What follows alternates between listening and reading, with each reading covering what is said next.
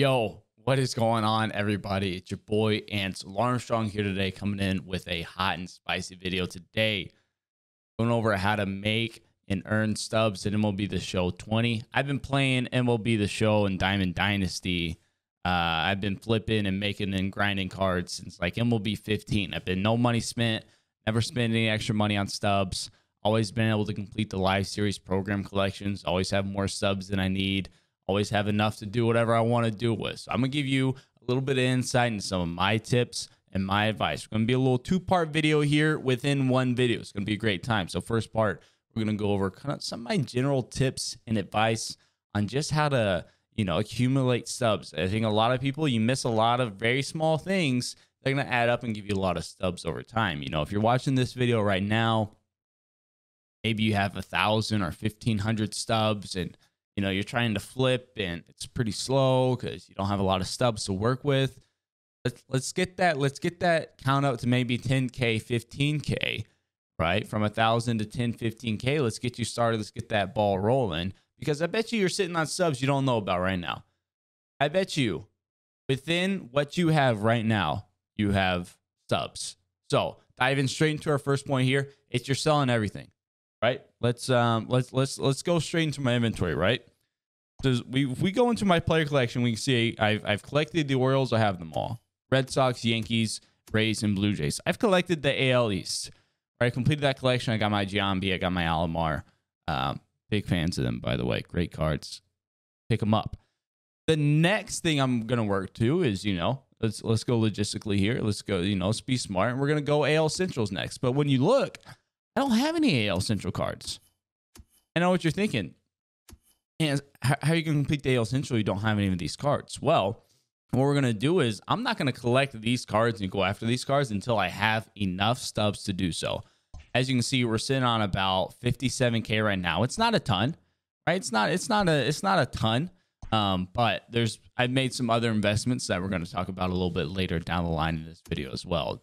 So there's some more stubs that I have, but we have some investments out as well. So as you can see, I don't have any AL Central cards. I've been selling all of them, right? I have this guy. He's no sell. I have 0 Indians, 0 Tigers.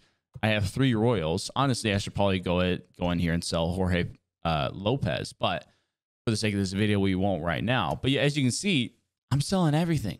If I'm not using it, if it's not in my lineup, and I'm not completing the collection at that moment, I'm selling it. Right? I know what you're saying. Oh, it's not going to be, no, it's not that much. There's not that, you're not going to be able to make that much. I can see right here, boom, going through the ace. Don't know where I got, used Mero Petit, but I have them, right? 460 subs. Get them out of here. Am I going to complete the A's at some point? Yes. Do I need this card at some point? Yes. By the time I go and buy them, is he going to be worth 464 stubs? Probably not. Probably not. There's no sense in me, let's go back to the AL Central. Lindor's a bad example because I want Lindor and he'd probably be my shortstop. But Jose Ramirez doesn't have a spot on my team, wouldn't make the bench, right? View his market, that's probably a fair price for him, but you never know. There's no sense in me buying him right now at 15 or really 14, right? And collecting him, and then I don't complete the AL Central for another week. Right. And then maybe by then, maybe he's down to 12. Right. And that saves me, that's 1,000 stubs I could have saved. So what you need to do first off is you go through and you sell everything. I don't, it doesn't matter what it is. Doesn't matter what it's worth. You go through and you sell everything. So we may have some more athletics here. He's not. OK, look, whatever this guy's name is, 85 stubs. Is it a lot? No. But is 54 stubs something? Yeah. If you have 100 cards, 100 commons sitting in your inventory, right? I don't think I have any Rangers to sell. Yeah, if you have 100, we got a Brave here. You got 100 of these guys. Jeremy Walker. You've opened some packs. If you're watching this, you probably got random commons sitting around. Boom, 87 stubs, right?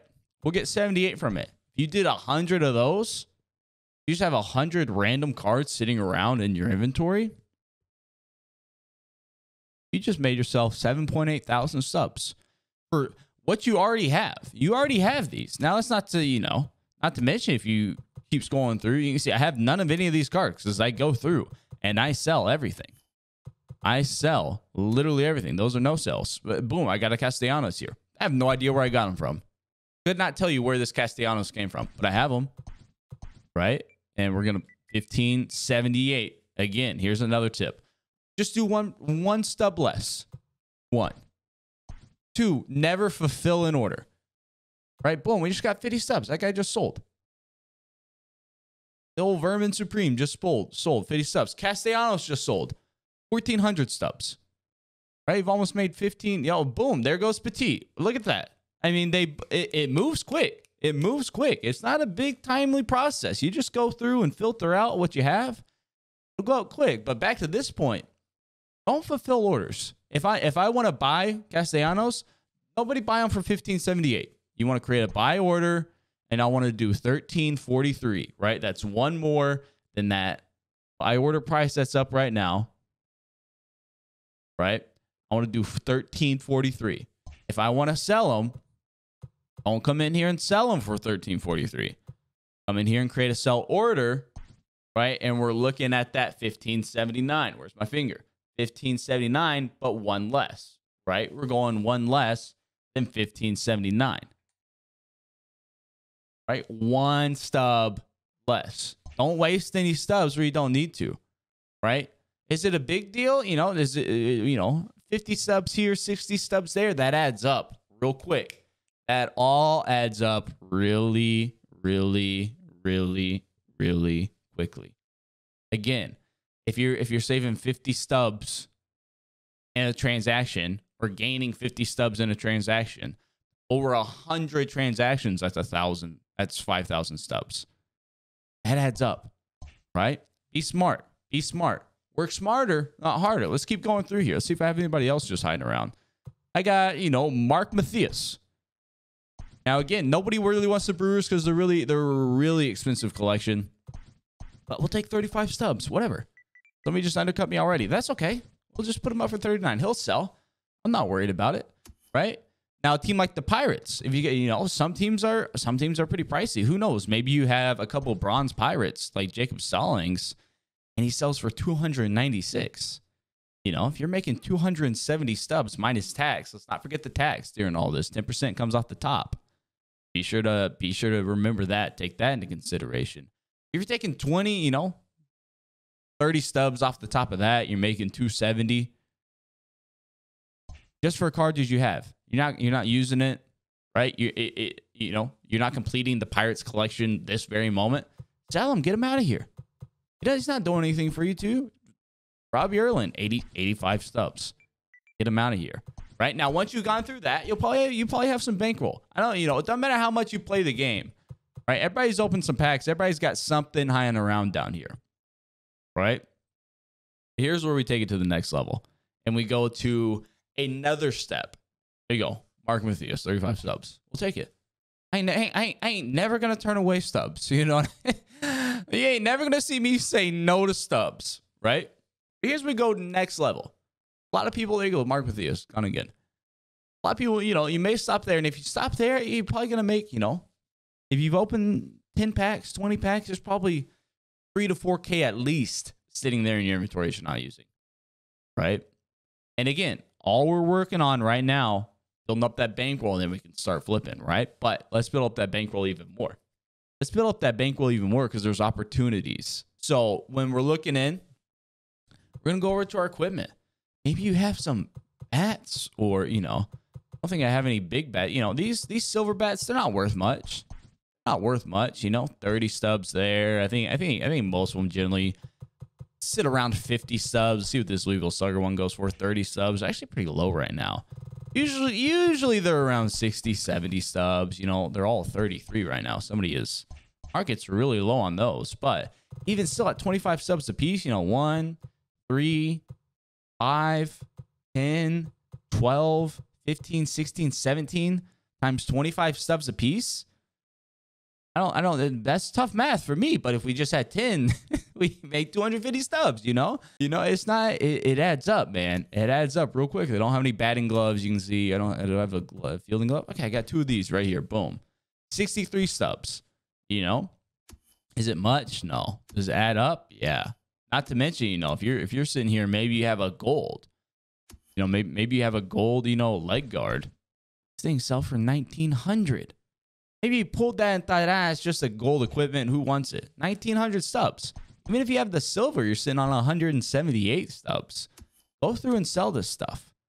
Go through and sell this stuff. I don't think I have anything to sell except for maybe some rituals. Probably got some rituals to go through, but the silver rituals, you know, 40 stubs. Man, that adds up. If you have, yeah, you look how many rituals I got. I probably have, you know, 500, 600, 700 stubs just sitting there and just random rituals I got laying around that I need to get rid of. Go through that stuff and sell it. Same goes for your unlockables, boys. Woo-wee. Is there some money in these unlockables? Do I have any right now? No, I don't have any, I don't think. But let's look. Let's find us a gold. Let's say you have a random gold. Look at the wrist. Let's find one of these that's sellable here. If there are any. Here you go. You in the market. Boom. 650 stubs. You had a gold bat flip. 650 stubs. I mean, if you have a silver, even if you got a silver, 215 stubs. What if you're, you know, if you're sitting on a couple of those? We got a home run celebration here. Oh, okay. We got the fadeaway home run celebration. 205 subs. This is the easiest 200 subs I've ever made in my entire life. 184 is what it'll sell for, and that will sell. I just made 200, you know. That's, I mean, that's printing, we're printing money, right? Let's look at one of these. Let's look at one of these. Let's find one of these. Boom, 574. Now, one thing to know about these, right? Your diamonds, they quick sell for 1,000.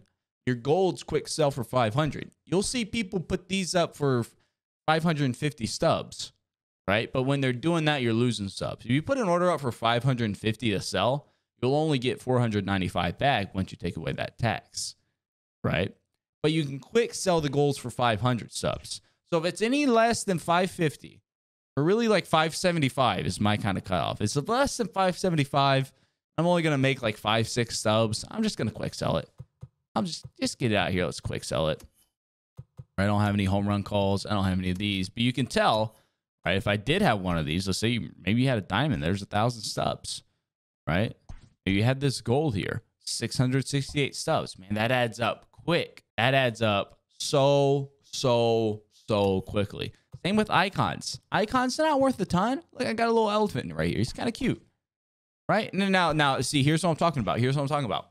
Somebody has a buy order up for 500 subs. So that's somebody with this card. Somebody has this card worth and is trying to sell it for 500 stubs. When that order gets fulfilled, they will only get 450 after tax. They'll only get 450, right?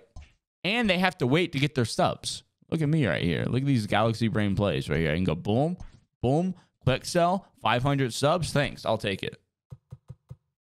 Bada bing, bada boom, it's done. These are all no sells, and boom, I got a dog right here. This guy. 111 subs, I'll just quick sell them. Right? Silver's worth 100. We come down here. I'll quick sell them. Take my 100 subs. I just made 600 subs. That's the quickest 600 subs you ever make in your entire life. Really is. You won't find it easier. You can do the same with stadiums. You can come through here. You know, some of these, especially, you know, depending on the stadium, maybe like Fenway, 99 stubs. You know, the new Rangers ballpark, since it's new, everyone wants to play in that. Well, that's Target Field. That's not the right. Everyone wants to play in the new Globe Life Field. 99 stubs there. You know, there's some solid subs there. Much less if you have a diamond. You know, maybe like a Polo Grounds, which you got to collect to get. You got, you know, Forbes Field. You know, we're talking 2,000 stubs. Man, there's a lot of stubs. You have stubs. Don't believe that you don't have any stubs, right? Same with sponsorships. You can go through these sponsorships and boom, boom, boom. You know, I got all these worth 50 subs a piece. They add up really, really quickly. They add up really, really quickly. Don't ignore these non-player cards. Go through everything. I want you to sift through everything. So all you got, boom, there goes that home run call or whatever it was. 184 subs. That's easy money. We've made like 3K just sitting here talking, and I didn't even have that much to sell because I've already gone through and sell everything. We made 3K just sitting here talking. It's easy money. It's easy money. You just got to have the patience, put up the orders, don't fulfill orders, right? Filter through your inventory, sell everything. Sell everything. If you're going to collect a team, I want you to go through and buy all the cards all at once with buy orders. Don't fulfill the orders. Just go through with buy orders all at once. right? But we're not going to, you don't do that until you got all the subs and complete them. Until then, you're selling. The market is continuously, slowly declining as people complete collections, right? There's only so many times, only so much demand for a random common card or a bronze card. If you go to the Orioles and you look at their bronze or silvers, they're like 500-600 stubs right now. In 2 weeks, maybe that's 300 to 400, and you've saved yourself a couple hundred stubs. Right? Don't buy now if you're not going to complete those collections. Go through, sell everything that you're not working towards. Sell them off. It doesn't have a spot on your team, and you're not completing that collection right now. Sell. You'll have more subs than you even know. You got more subs than you even know. All right, now on to the part everyone really wants to know. Where big plays really happen. We're talking the marketplace. All right, how do you flip cards? How do you make money flipping cards? Let's see. Do I have any orders up right now for any examples? I got 2 selling, but those are stuff that we just put up. Let's look. First off, we're gonna filter and we're gonna go to live series, right? That's anything else non-live series are usually pretty slow. So we're gonna go to live series, and here's my strategy. I'm looking for quantity over quality. I know most aspects of life, you'd rather have quality over quantity. We're looking for quantity here. We're making big, fast moves. I don't need to make 20K on a flip. I don't need to make 10K. I don't need to make 1K. I have, and you will, using this method, but you don't need to, right? So here I have 3 distinct card types that I go after first. Golds, don't care about them. Right? The only time we'll go after a gold if they're at quick sell value, right? So maybe like a Severino here, if he were to drop down to 1,000, I'd probably try to pick him up because that's risk-free. If I can buy a gold for 1,000 subs, like Nola right here, not a bad flip right here, right? It's not a bad flip. You got a decent difference there. But if I can buy him at 1,000 subs, it's risk-free, right? I can't lose stubs because worst case I can just quick sell them and boom. But we're looking at silvers, right? Let's go. Let's take a quick look through here. And again, we're looking for differences of close to 100. So I can see right here, this Gio Urshela. Let's round them up to 700. So we lose 70 on it. We make 630 after tax. We buy them for 510. There's 120 subs right there, right? Now, we can buy them for 509. He's even dropping, right? I could buy them for 509. I sell them for 700. Boom. Make 120 stubs. Easy money. Easy money. I go after silvers. You'll see him with a lot of silvers. This is David Price. He's 1,000. You get 900. Boom, buying for 718. You're making almost 200 stubs right there. That's a heck of a gap. That's a heck of a gap on David Price. Now, here's the thing is that these are always different. A David Price that you make 300 subs on one day may not have any gap at all the next day. And even more so, he may not have any margins at all in like an hour, which is the next point is you got to sell and buy quickly. Right? If I do this order on Urshela or David Price, don't buy it and sit on it for an hour and let your margins go away. When you buy it and you see that order up in the top left corner of your screen that says bought David Price for 707. Let's see if we can do it. Let's see if we can. Somebody's coming in and undercut him now.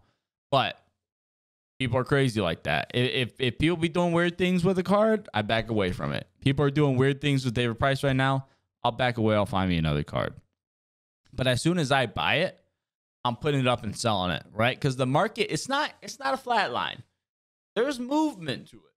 There's highs and lows. There's peaks and valleys, right? Now, sometimes you buy at a valley. Maybe this David Price is at a valley. I don't know his value off the top of my head. You'll learn as you continue to do and flip cards, and you find the cards that you want to work with. You'll learn, oh, wow, David Price usually sells for 1,000 each, and he's selling. I can buy them for 700 right now. Wow, it's a heck of a deal. Let me just snag them real quick. You'll learn that. You'll understand that pretty quickly. But even still, in the meantime, you got to be flipping quick. Don't let your margins get away because you sat on a card, right? Now, what I do, even more so than silvers, I'm coming in here. I'm looking at bronzes because these boys move quick. Right, Christian Walker right here. We'd make 360 after tax, 257. We're making 100 stubs, right? Easy money, easy 100 stubs.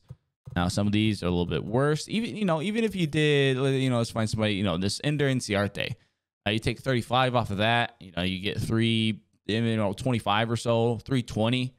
And you buy them for 258. So you make 60 stubs. Is it a ton?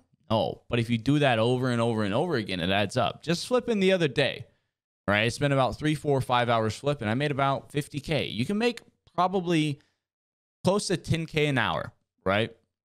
You can do, if you make 100 subs per flip at 100 flips an hour, you're making 10K. You can easily make 10K an hour working this market.